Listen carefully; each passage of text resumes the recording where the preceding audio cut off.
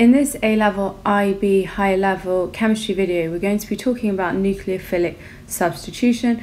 So I'll be talking you through what the term nucleophilic substitution actually means, and I'll be showing you various mechanisms, specifically ones involving haloalkanes reacting with hydroxide, cyanide, as well as ammonia. So that's what's coming up in today's video. Remember that I've previously done a video on electrophilic addition, so go check that one out if you're after that sort of thing. So first of all, starting with the meaning of these words. Now, phile means liking, and nucleo means concerning the nucleus. Remember for me, because nucleuses contain neutrons and protons, a nucleus is actually positively charged. So if we put those two things together, what is a nucleophile? Well, it's something which likes positivity. And that's going to be really important.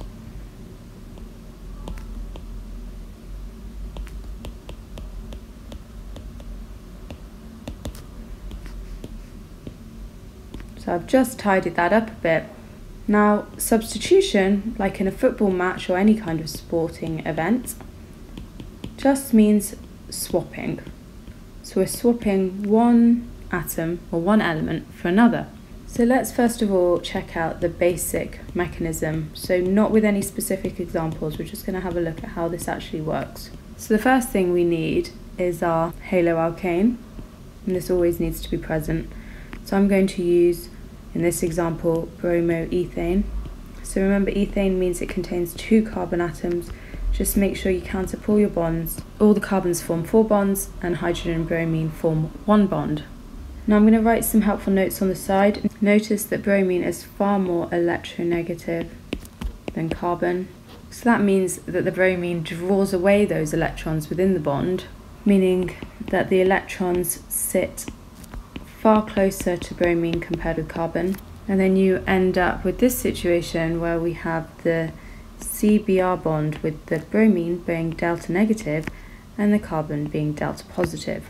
So if we add that detail to the bromoethane, we know that our bromine is slightly negative, the carbon is slightly positive. And what have we said about a nucleophile? Well, we said that it's something which loves positivity, so hopefully you can see therefore that our nucleophile is going to really love this delta positive carbon, and that indeed is where it's going to attack.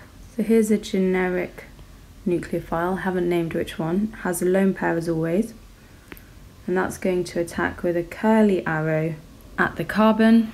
And so because that slightly positive carbon accepts the lone pair from the nucleophile, well, what is the nucleophile acting as? Well, it's acting as an electron pair donor, and that's actually its official definition. A nucleophile is an electron pair donor.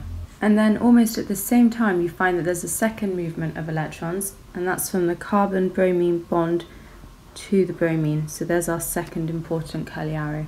So if we look at the actual product produced, we know the nucleophile will now be attached, and because that nucleophile has swapped places with the bromine, we can say that a substitution reaction has taken place. So now let's look at specific examples.